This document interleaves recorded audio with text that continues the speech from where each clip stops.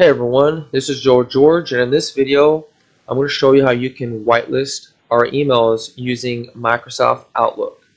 As a point of emphasis, I'm actually using the desktop app version, not the cloud or web version. If you happen to be using the web version, don't worry, I'll walk you through the process in another video.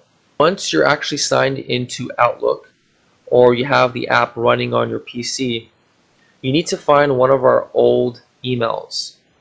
It doesn't matter what email it is, just so long as you can find one of our emails to use as a point of reference, you'll be able to still whitelist our email address.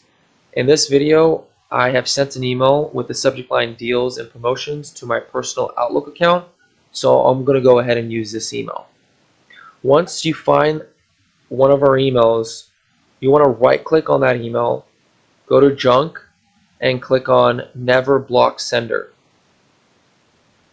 What this is going to do is Outlook is going to put this email address into a safe senders list.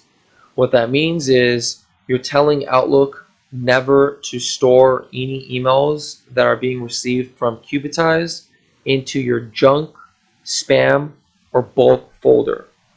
Going forward, all these emails will be delivered into your inbox. It's very important that you follow this step correctly. Otherwise, some of our emails might end up in your spam folder, and you don't want that to happen. I can actually go ahead and show you a visual of where Outlook stores this email as part of your safe senders list. You can just click on junk email options. There's a tab called Safe Senders, and you'll see that this email has been added there.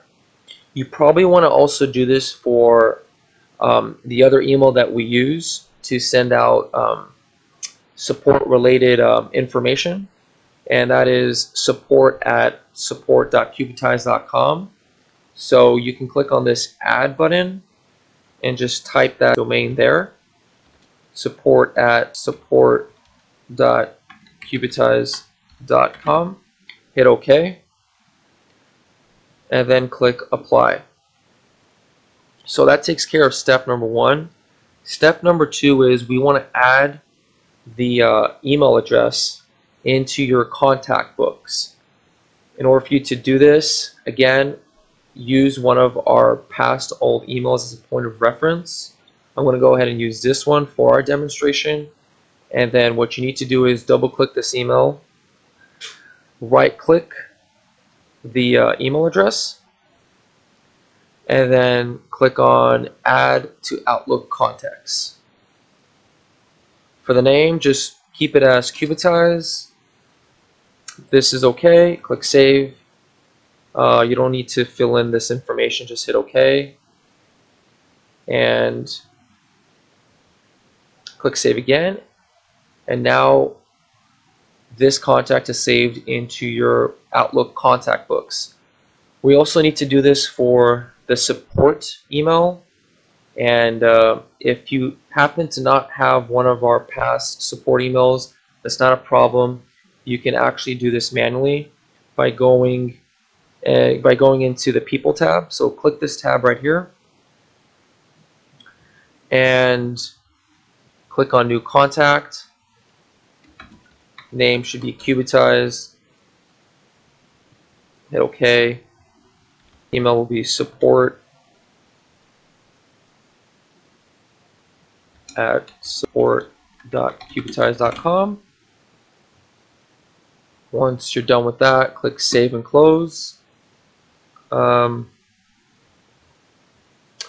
I guess there's an error because you can't use the same name. So what we need to do is we can just call this Cubitize Support, and that should fix that issue. Yep. So now you have Cubitize Support, and now you have Cubitize. If you want to actually put another name for this just so that you can identify this contact better, you can go ahead and edit the contact and put Cubitize like news, short for newsletters. That way you can properly distinguish between the two contacts. So that's pretty much it. That's how you whitelist our emails using the Outlook app. I hope you guys like this video, and wherever you are in this world, may you have a blessed and fruitful day.